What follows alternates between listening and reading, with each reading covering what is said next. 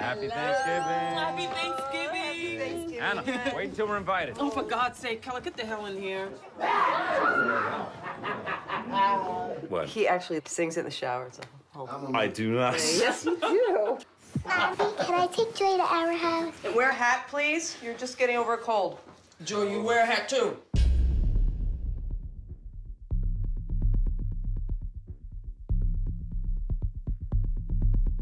Where are your sisters? I can't find them. Anna? Joy? Wait, I checked the entire house. They're not here. Dad, there was this RV, and they were playing on it. We thought there was someone inside. You wait here. Let me go. I couldn't find them! Detective Loki. Do you have children, detective? I'm gonna find your daughter. Show me your hands right now! Huh? You put those girls somewhere, Alex. No. I know you put those girls somewhere. He stays in custody until my daughter's found, right? We have a 48-hour hold on. It ends tomorrow unless we bring charges. We'll charge him with something. That boy has never been in trouble, not a day in his life. Well, this thing's clean. I'd start looking in the woods by the rest stop.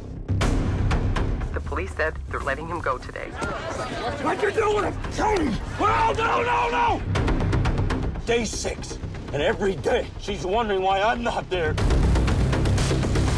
You told us that you could protect us from everything. Why did you look for my daughter? Alex.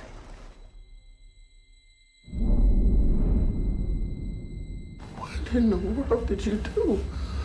Someone has to make him talk, or they're gonna die.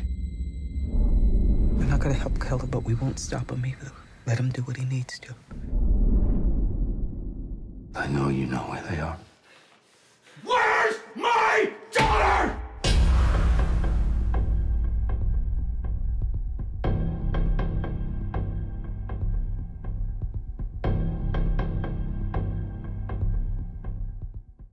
This trailer really caught me by surprise. I mean, when it first started, I was like, what's this? I haven't heard about this movie.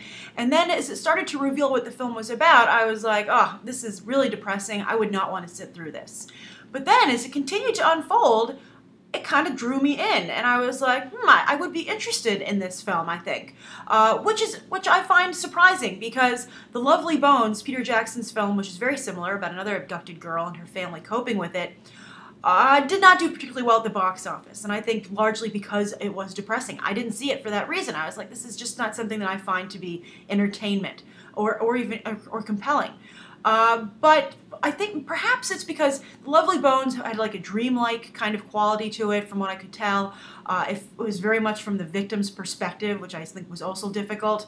But this is a shorter time span. It's a grittier film. It's more of like these kind of whodunits. It's a mystery. It's on the ground almost.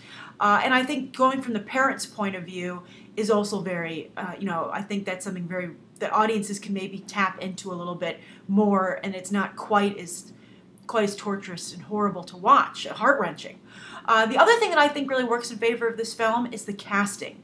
Really outside of the box thinking here, and a great ensemble. First of all, Hugh Jackman, great choice for him. I'd love to see more drama from Hugh Jackman.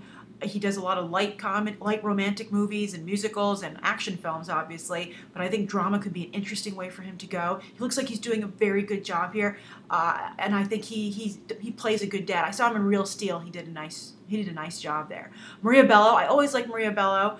Viola Davis obviously is a fantastic actress.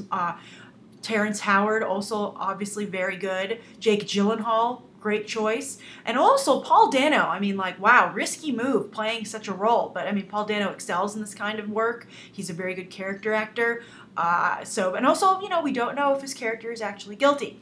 The other thing I have to admit, I have to say, really good use of diversity in the film to have a white and a black family we're dealing with this together, and I just think it, and yet making that a part of the film and representing that two different demographics, but yet not making a big deal about it. I think that's great. It's nice to see Hollywood starting to slowly but surely move in that direction after we've been talking about it with Fast and the Furious.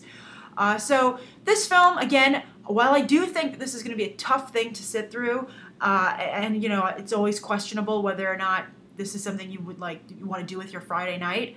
I like this film. Maybe for that reason I wouldn't see it in theaters, but I think I could definitely see myself renting it.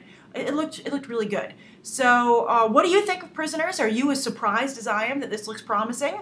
Or did maybe you saw The Lovely Bones and you think that this is something that, of course, obviously, while nobody would condone this horrible scenario, do you think that makes for compelling filmmaking? So write your thoughts down below. As always, thank you for coming to Beyond the Trailer, not just for the latest trailers, but for these quick snapshot reviews. See you later. Bye.